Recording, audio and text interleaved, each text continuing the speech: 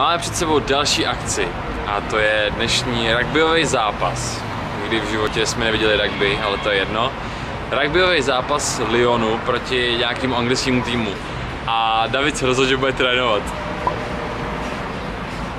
Jdu na fotbal.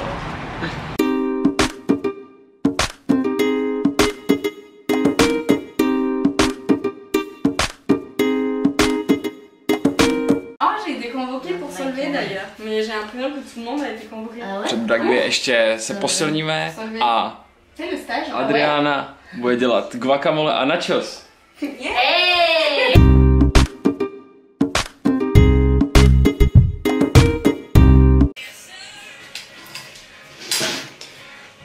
Adriana nás totiž učí, jak dělat guacamole správně. Is it right? Like you're teaching us how to do guacamole? Yeah, I'm teaching them how and, to do guacamole. what did you say about the rule about the avocados in Colombia? Okay, so in Colombia we say that if you know how to choose an avocado, you know how to choose a husband. And Elodie, do you know how to choose the right avocado? Of course I do. Oh, You know how to choose.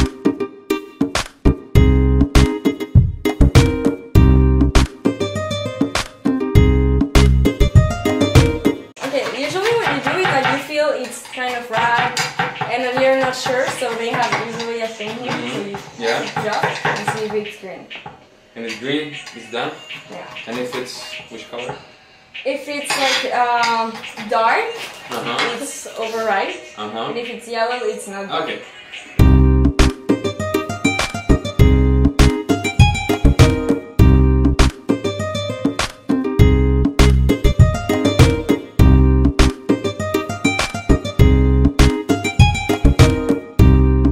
This is what others do.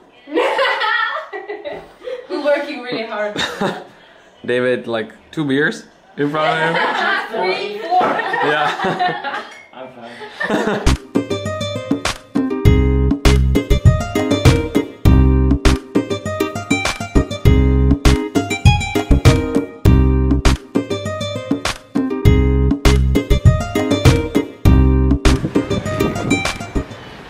Guacamole bylo super a teď jdeme na ten zápas.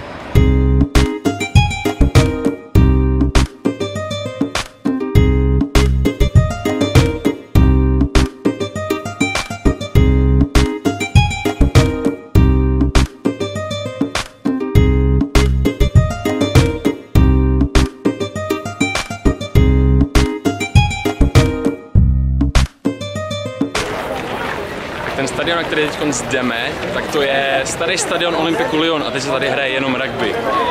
A podle toho, kolik tady je lidí, tak si myslím, že to bude dost plný.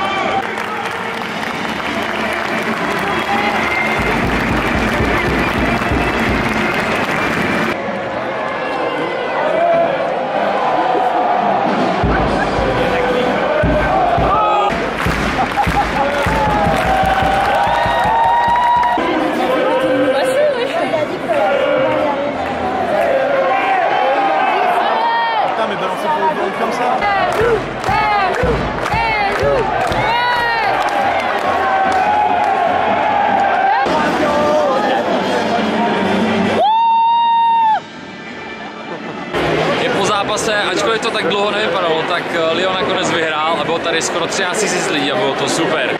Je 11 večer a dnešek je za náma. Bylo to super, guacamole bylo skvělý a rugby bylo napínavý a ten zápas opravdu stál za to, takže další skvělý den je pryč a my se pomalu blížíme ke konci 2. měsíce ve Francii.